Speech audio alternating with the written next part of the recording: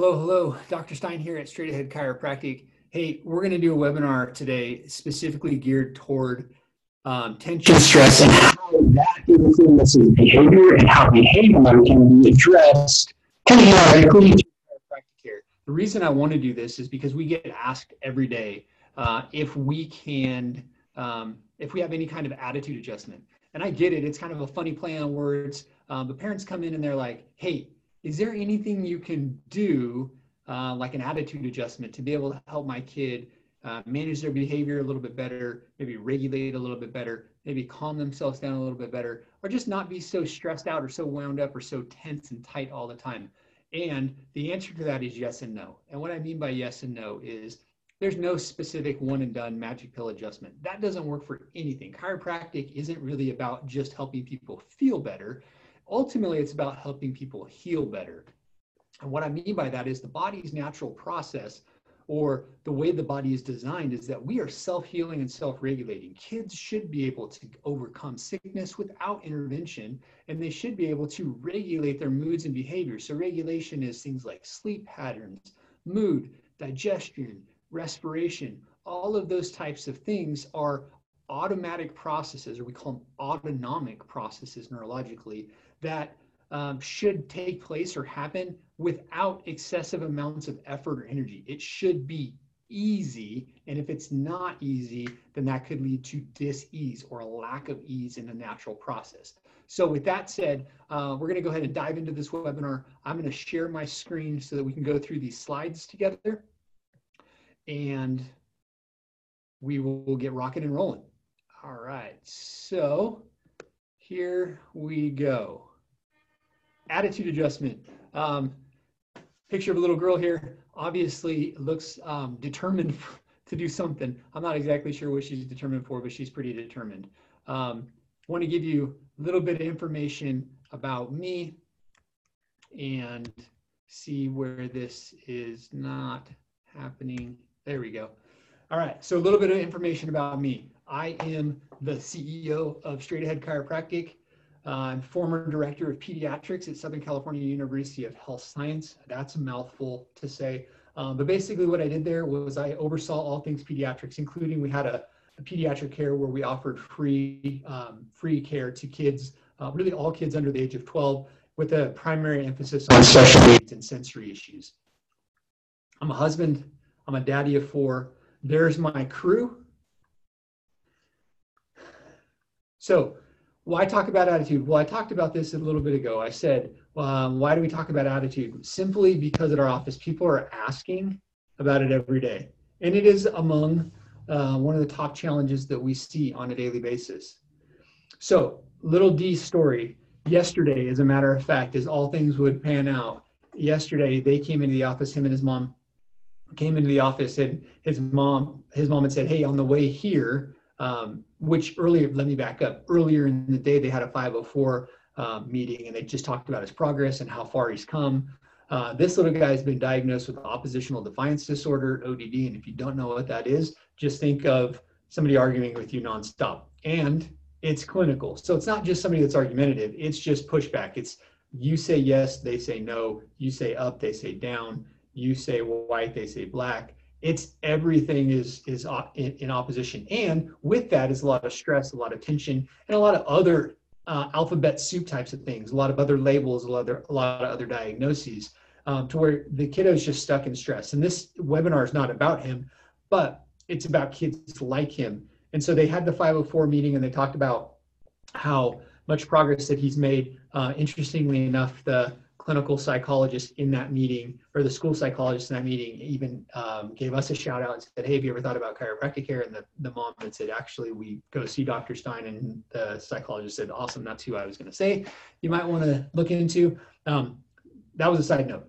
So on the way to the office for Dee's adjustment, he says, Mommy, do I need to go to the chiropractor? I'm not angry anymore. Angry is like maybe not the best term to describe him, but it's a really good term to describe him. He was just like a ball of fire and incredibly smart when we first met him a couple years ago. His mom turns to him, and without missing a beat, she was like, honey, we're going to the chiropractor because you're not angry anymore. And what she meant by that was, we're not going to stop going to the chiropractor because the reason you're where you're at today is largely because of the care that we've received with other specialties and other people as well.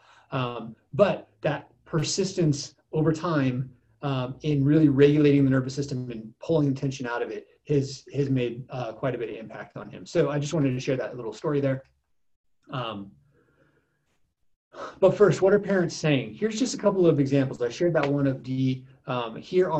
These are progress forms that we get. We take these progress forms periodically, consistently, really throughout care. Every so many visits, patients will fill these out because we want to track progress. We don't want to just guess at how they're doing. And so way less sickness, stronger immune system, self-control has improved, happier kids, sleeps better, wakes up rested.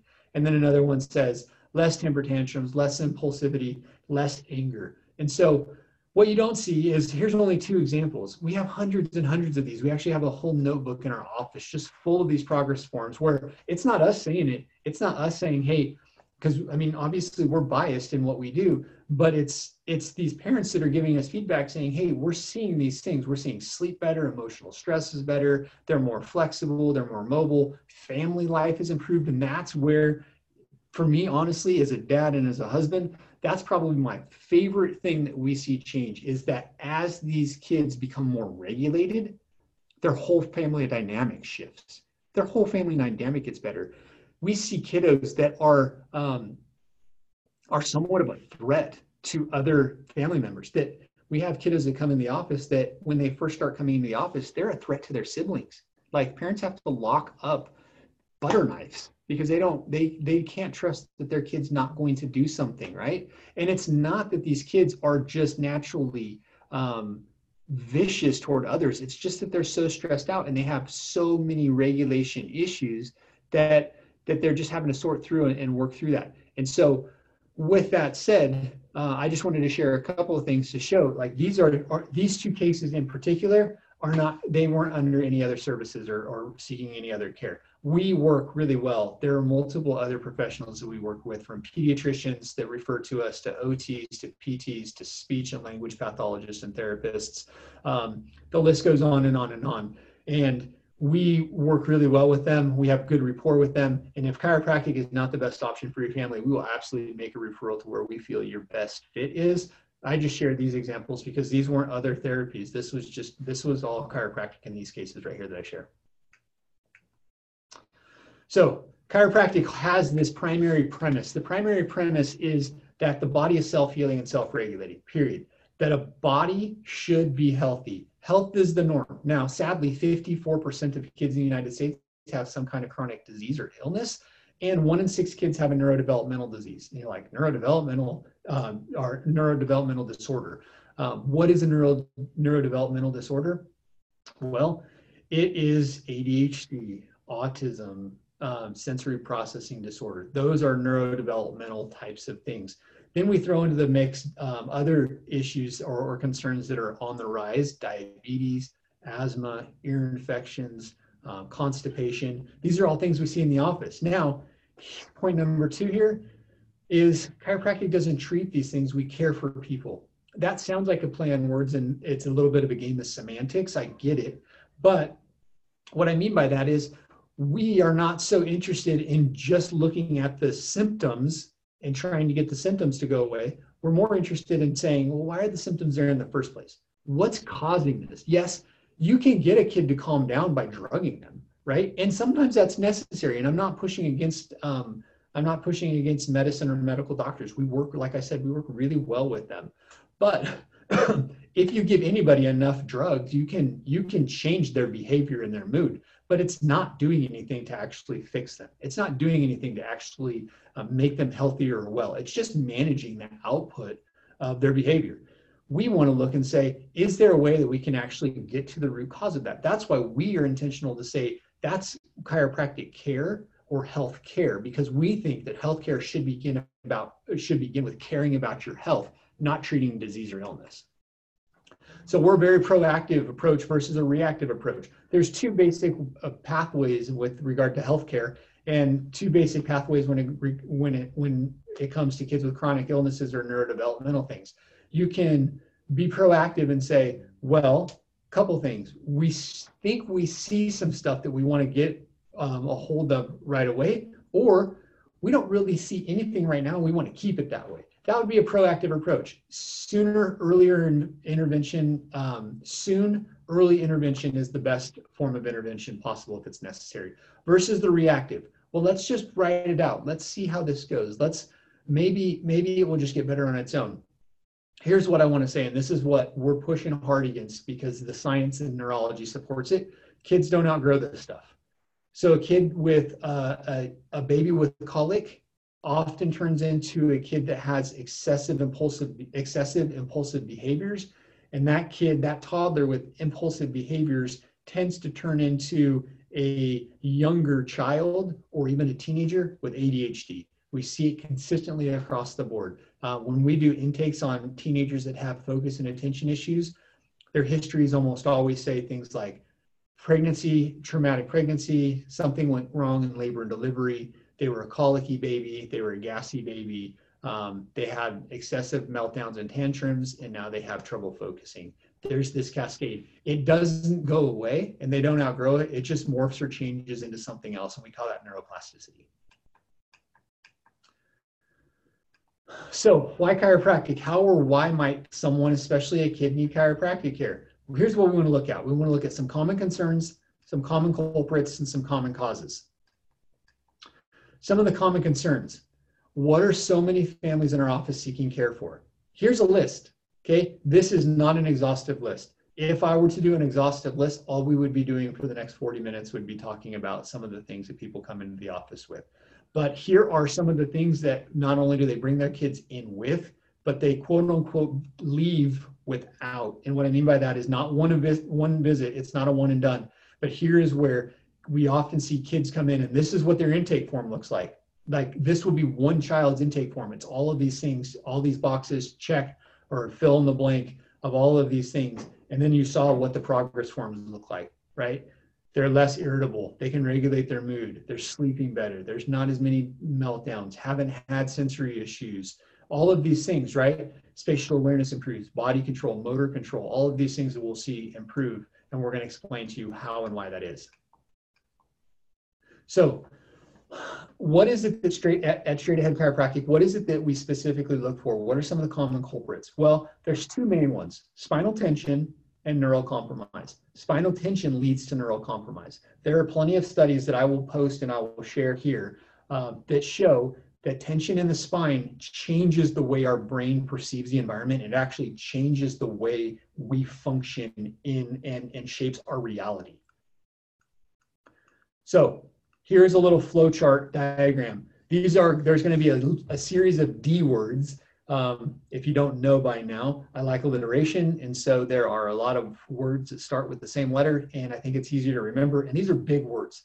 So spinal tension, disarticulation, something often in the birthing process causes this cascade of tension to build up in the spine where there's an imbalance or there is a misalignment in the spine. That leads to dyskinesia. Dyskinesia is altered movement. So think of something that is misaligned. Think of a door that's hung crooked. It's not going to close well, right? If a door is hung crooked or misaligned, the hinges are going to wear out and it's just not going to move very well. Well, then that leads to dystonia, which is tight muscles. The muscles respond based on the altered movement pattern. So you have a misalignment causing inadequate or an altered movement pattern or a less than desirable movement, right? So misalignment, if you can see me here on the screen, misalignment of the neck means that you get rigid and you can't move as well. Well, then the muscles tighten in response to that, and that leads to a neural compromise.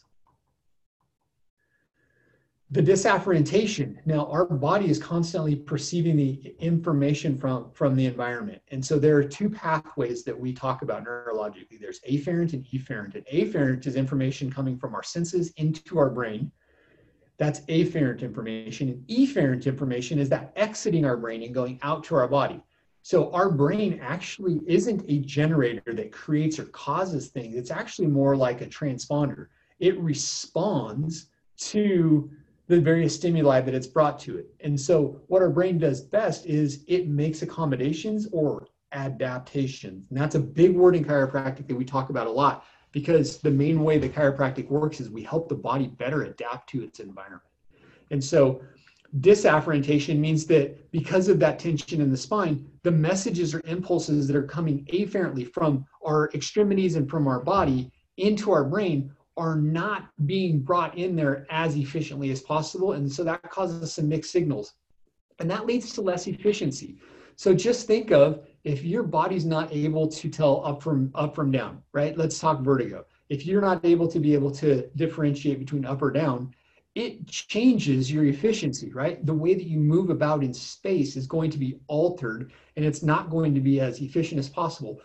All of that requires a lot of extra energy to do basic tasks, right? So something like being able to sit still in a chair, or to be able to walk, or to have personal space, all of those things should be easy and effortless, and your body should do them efficiently, unless there's dysfunction, and then everything becomes more effort.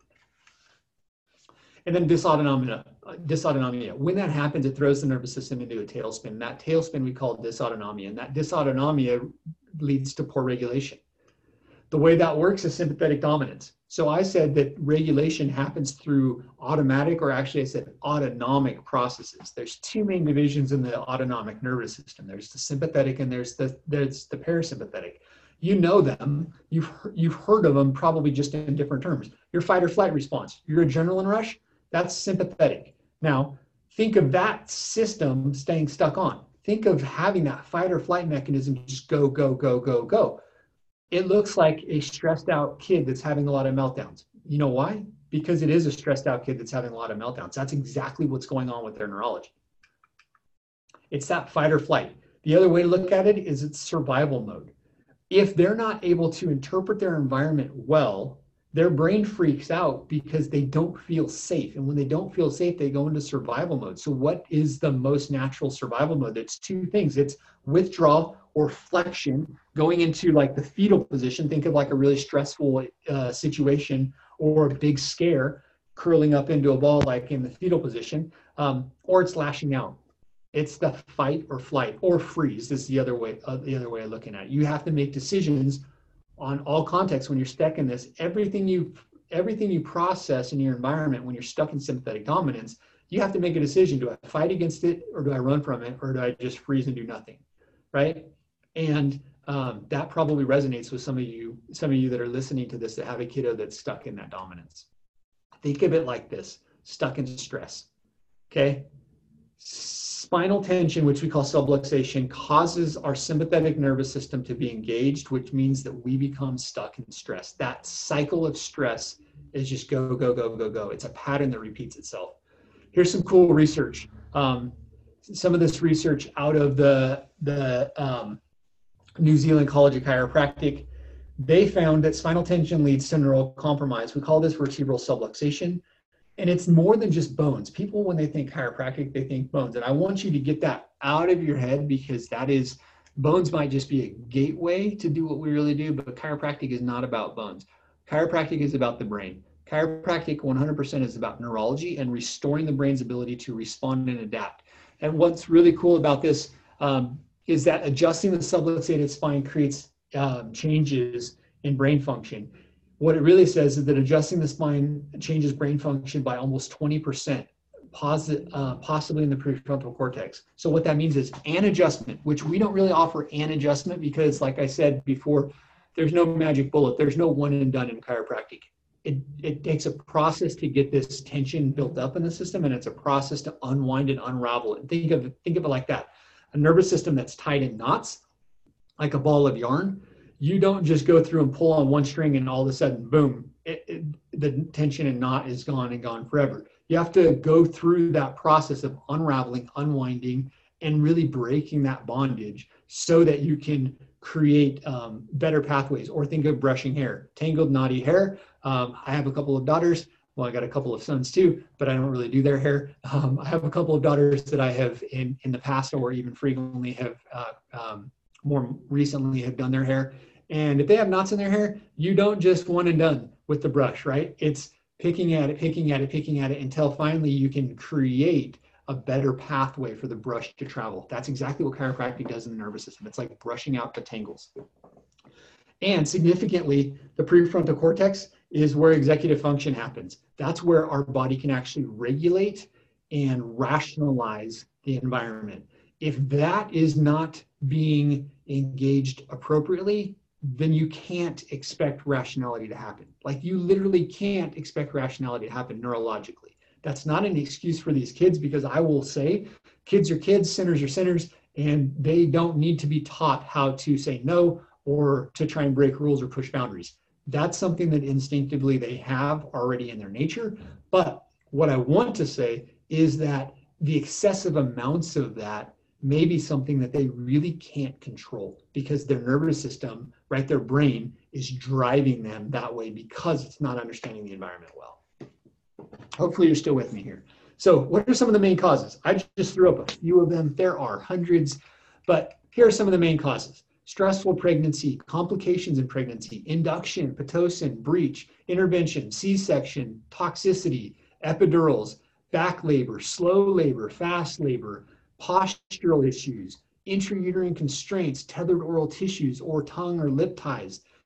Think of that as stress, right? Why did I specifically put these up here? Or where did I even get these from? These are what our intake forms say constantly, right? When we see kiddos that have behavioral issues, it's not normally just one of these. Normally it's multiple. And that's what I want to say is stress is cumulative. People often say, why would you take your kid to a chiropractor? Or what is it that you work on? Or how would this even happen in the first place? I love those questions because I'm inquisitive and we want to get to the root cause of issues. But we also want to say it's cumulative. It's rarely ever just one thing. There was financial troubles during pregnancy. Then you found out the baby was breech, and then the baby was no longer breech anymore, and you had a vaginal birth, but then the heart rate dropped and you had to do a C-section, and then baby came out and had some meconium in and had to spend a couple of days in the ICU. And then you look at this and baby's ultimately mostly healthy, right? You survive those things, and God is good and gracious, and good things happen in the fact that everything appears to be normal until it's not anymore. And what I mean by that is things seem to be okay, but then when you look back and we have these conversations, people are like, yeah, as a matter of fact, they were really colicky, but I just didn't know because it was my first kid. I didn't know what normal was. Here's what normal is. Babies cry, and there's generally a reason for it. They're hungry, they're tired, or they need a diaper change. Those are the main reasons babies cry. If they're crying for other causes, then you need to find out what those other causes are. And you just know that stress is cumulative. So some cool research. This is hot off the press. This is August of this year. We're not pulling research from 1992. This is straight up a couple months ago. Recent findings in the field of neurobiology have elicited that the nervous system development and brain growth may be linked with movement and sensory input. Here's what's really cool. Findings suggest mobility restrictions or insufficient sensory stimuli impact the productivity of new brain cells and brain development. What does that mean? A neck that's stuck and not moving is going to hinder the brain's ability to develop and grow. That is awesome and scary all at the same time. So the first 1,000 days is actually the most important, the most crucial time. When should you get your kid checked? Day one. That absolutely, the sooner you get them checked, the best. The window of opportunity where it's best to have the greatest amount of impact on them, the first 1,000 days, because those first 1,000 days are the most crucial, pivotal points and times where the growth neurologically happens the fastest, and it sets the stage and foundation for patterns in the future of how they continue to grow and develop. There are 7 stages of neurodevelopment. I'm not going to dive into those, but you need to know the first one is neurogenesis. Makes sense, Genesis in the beginning, right? Neurogenesis just means it is the beginning formation. It's the formation of new cells. Now, what can interfere with that? Well, if you look up in the paragraph above, mobility restrictions. What's a mobility restriction? It's a kink in your neck. It is a subluxation. But what we also know is that there's a trickle or a ripple effect. And what we mean by that is that part affects the whole. And so what we mean is that one influencing that first stage, right? If your brain is not developing new brain cells appropriately, then it's not going to do much of any good in the other areas of development. So synaptogenesis is how your brain communicates, how the cells of the brain communicate with one another so that you can conduct life and livelihood. Well, if there's not new good brain cells, then it doesn't matter if they talk to each other or not, because if they're not there, they're not there. And we don't outgrow this stuff. I always like to say this, and like I think I mentioned earlier, we push against this, is that we push against this notion that kids will outgrow these things, and they don't. It's just, I'll be really honest, I hate saying that because I don't want to have this doom or gloom type of opinion, but I feel like we have to speak the truth into these situations and say that while the intention is often good to say they'll outgrow it, that is just bad science and it's ignorance, to be quite honest with you. And I don't know if it's said just so that people will feel better, like pat you on the back and go, don't worry, they're going to outgrow it. But neurologically, we're constantly adapting and responding to our environment. And they may adapt and overcome. We can adapt and overcome a lot of obstacles and a lot of struggles. But when it comes to neurogenesis and the development of neurobiology or neurophysiology, it transitions into something else. So this becomes this, becomes this. And if the foundation is wobbly, you can still build a house. It's just not going to be solid and it's not going to last.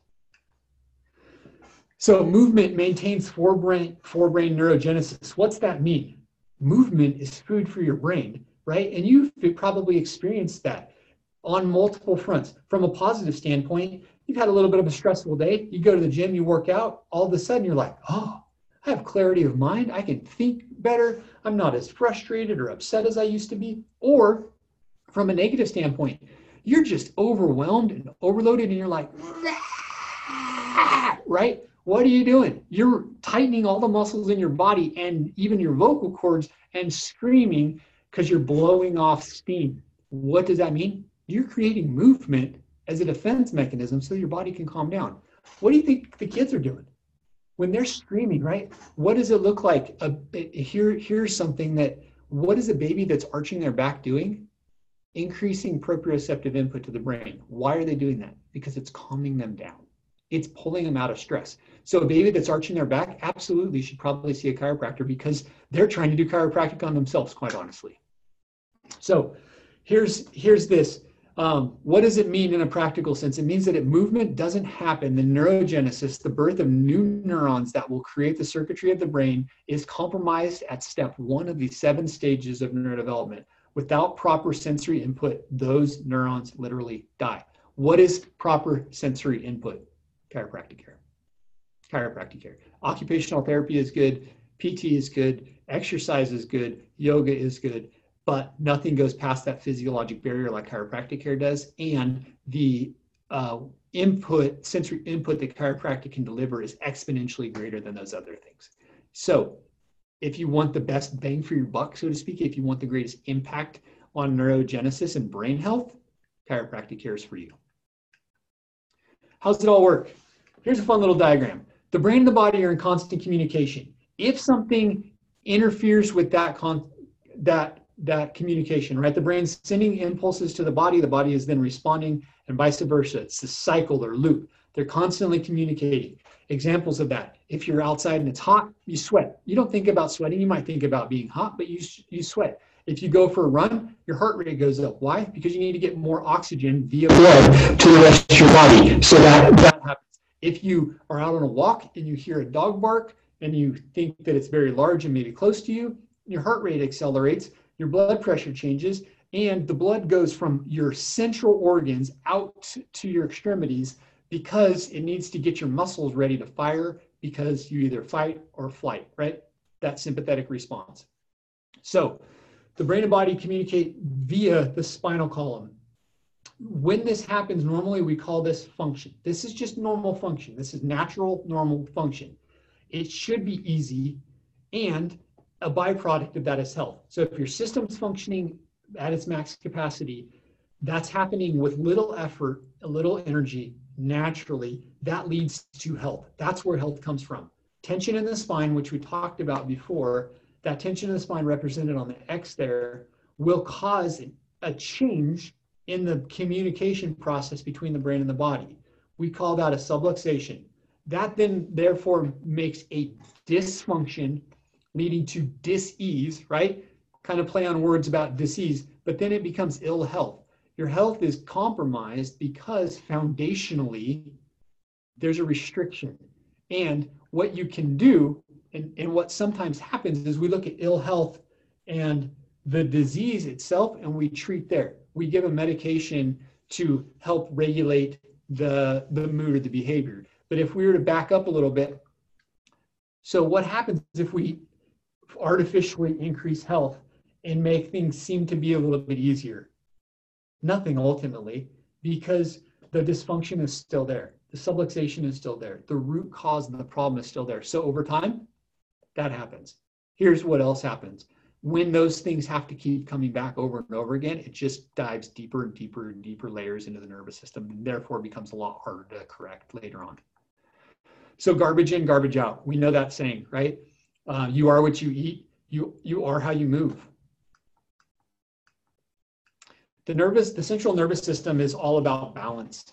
The whole point of the central nervous system is to create balance. You should have a sympathetic response. I mean, thank God that we have the ability to assess and perceive threats and survive in situations, right? People's lives, quite honestly, have been saved countless times because of the sympathetic dominance. Either they've been able to save themselves, or you hear stories of kids getting trapped under cars and moms being able to lift a car. Are you kidding me? Like, tractors have a hard time lifting cars. And then with this sympathetic dominance, this adrenaline, there quite honestly is like superhuman strength that can develop from that. That can be a good thing, but we ain't supposed to live that way. I know that's not good grammar, but honestly, we are not supposed to live in that stuck stress state, because it really influences and affects our whole neurology, our whole development.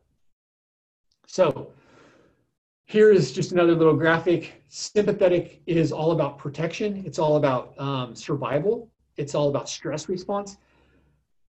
Parasympathetic is where we grow. And here's what you need to know is that you can't be in growth and protection at the same time. If you are, or your kid specifically is stuck in survival mode, they're not going to grow and develop well. They may be able to adapt enough to hit their milestones, but they're not going to reach optimum level. And that's where we separate and pull apart from the pack as far as healthcare is concerned, because we're not just interested in your kids getting by. We want to optimize and maximize their potential. Honestly, our heart of hearts is that we know that your child has been created by God for a purpose, on purpose, and has a specific calling. We want nothing more than to optimize and maximize their potential to fully step into that as healthy as they possibly can. That looks different for everybody, but we all have an optimal potential. And I don't think a lot of us are reaching it. I honestly think a lot of us are falling short because we have these tensions and neurologic things that are holding us back. I will say for myself, that's not the case because I get chiropractic care. For my family, that's not the case because they get chiropractic care. For hundreds and really thousands of families that come into our office, that's not the case. And I just shared a post the other day that said chiropractic kids shine a little bit brighter. And what I mean by that is the chiro kids, if you survey the world and look at kids that are under chiropractic care versus kids that are not under chiropractic care, the rates of things like sensory issues, behavioral issues, colic, constipation, chronic ear infections, all of those diseases, that 54%, the kids that are under regular chiropractic care, they're not in that 54%. They're in the 48%. And I'd be honest to say, or I wouldn't be surprised to see they're actually in the top 10% of the health, right? Are they making other good choices, diet, exercise, movement? Yes. But my family does not eat perfect. We do not exercise perfectly. We try and make good choices, more good choices than bad choices. But we are a healthier family because our system is working as efficiently as it possibly can. And then it's responding appropriately if something does come up. And what we need to understand is that we have allowed our society to redefine what normal is. It's normal for kids to get ear infections. It's normal for kids to have meltdowns. It's normal for kids to have sensory issues. It's normal for kids to bang their heads on the ground. It's normal for allergies. It's normal to get your tonsils out.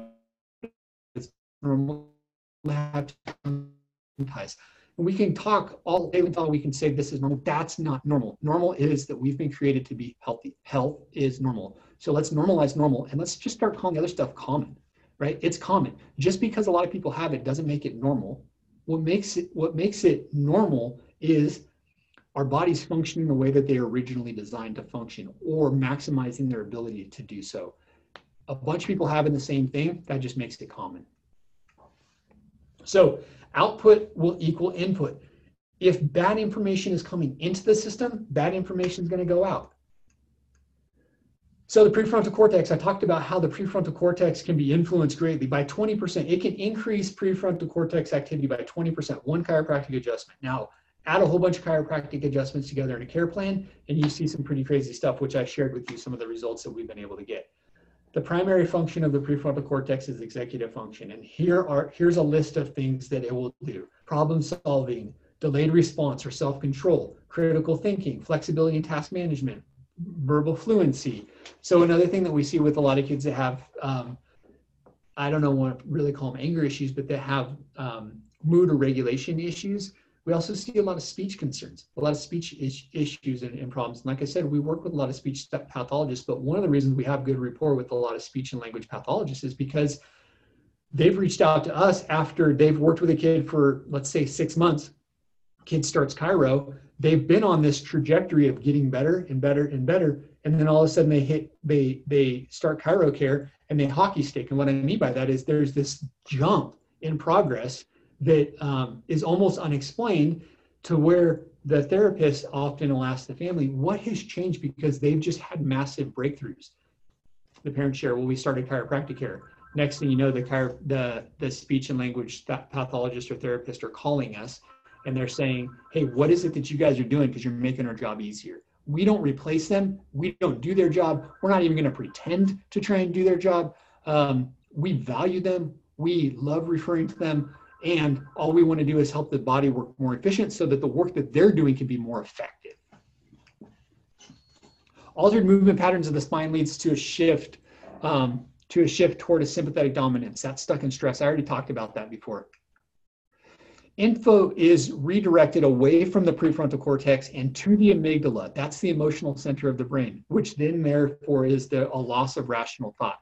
The amygdala is like the emotion monger. That's what one of my mentors used to call it. It just controls emotions. And that's where, when you're upset or angry, or you get in an argument with somebody, you don't really rationalize through things, right? The next day you have a lot of apologies and a lot of conversations to be had on, I'm sorry, I didn't really mean that. And the truth is, you probably didn't really mean it. You just let your emotions get the best of you, because when the amygdala gets triggered, right? My teenage kids would be really happy that I just said triggered. But when the amygdala gets triggered, what ends up happening is that the prefrontal cortex gets inhibited. It's this teeter-totter. It's this balance. And so when you turn one off or turn one down, you end up turning the other one on or turning it up. So how do you know if a kiddo needs chiropractic care? Well, you don't just guess or assume. You make an appointment and you get a consultation where we do some postural assessments, some palpation, range of motion, neurologic evaluation. I don't know why I did 1, 2, 3, 3, 4. It should be 5, 6, 7. And we do a thing called the scans. And the scans allow us to measure how their nervous system is really responding and adapting to the environment. That is something that we love, because what we say is we don't guess, we test. What I mean by that is, it's not just a matter of us feeling in and saying, yep, they need this, this, and this. That we can do that. We've done that before. But now we actually put metrics to it. There's actual data that, one, we can see exactly where their struggles are and how their nervous system is handling that stress. And two, we can monitor the progress. So that holds us accountable to where you see where they're at. You see their symptoms change. You see the outpour change. But then we can also measure how their nervous system is really better adapting and responding. And so when we talk about some of those stressors before, when I had the list of slides of, birth trauma and those types of things that came up, one of the things that I didn't say is that studies have shown that 75% of kids born without intervention, quote unquote, naturally, vaginally, 75% of those kids have, when been assessed, tension in their spine, specifically their upper cervical spine. Then you throw into the equation VBACs and C-sections and forceps and interventions and epidurals, and then that percentage just increases. And so knowing the impact that the tension on the spine has on the nervous system, and 3 out of 4 kids are born with some various forms of tension, which quite honestly, if you just look at the population of society and see where are the kids sick, where is the dysfunction, those percentages, you know, they're not causative, but they certainly, there seems to be a correlation there, especially in contrast to kids that are under chiropractic care and have healthy functioning, optimally functioning nervous systems, and are just generally healthier. They're on less prescription drugs. They're not struggling with some of the same struggles or same diagnoses that what seems to be really common. And I would even say the majority of kids now, 54%, are struggling with. With that, those statistics known and seeing those things, it kind of just really becomes an issue of why wouldn't you get your kid checked? You don't really have a whole lot to lose by getting your kid checked. It's safe, it's simple, it's not simple, but it's safe, it's effective, it's super, super gentle. That's what I meant when I was going to say simple. It's gentle. The amount of pressure that we use with a chiropractic adjustment on a kiddo is about how you would test the firmness of a tomato, or enough pressure to where your fingernail bed might change a little bit of color. There's not a whole lot of popping, crunching, cracking, twisting, flipping. I don't know. There's a lot of really awful YouTube videos and a lot of misinformation out there saying that what chiropractic does. And what you need to know about our office, and one of the things that makes us unique, is one, we're 75 to 80% pediatric. So the overwhelming majority of kiddos on any given day, 50 or 60 kiddos are going to be coming in and out of the store. And then their parents might also be under care as well. And when you see kids, or when kids are being seen, one of the most important things to note or to recognize is that kids are not just a smaller version of adults. And what I mean by that is there's a lot of chiropractors, and I love chiropractic and I love chiropractors, and I understand we have a lot of fruits and nuts that are hanging in our tree, right? There are people that have certainly not done our profession well. That's the case with every profession. I have some really good friends that are medical doctors, and we have that conversation. They're like, yeah, we got it in our profession too. But if you're going to a chiropractor for your kid, go to one that specializes in kids. Okay. If you're an adult and you want to go see a chiropractor that's just what we classify as a general chiropractor, not specialized in pediatrics and hasn't taken the time to really dive deep into pediatrics, go ahead. You're probably going to be good. Check the reviews, see what their ratings are, go on Google and Yelp and all those types of things. But if you're going to a pediatric chiropractor, ask around. Who's the most popular one? Go look at stalk them, stalk me. Look at my Facebook, look at my Instagram, look at our Google, look at our website.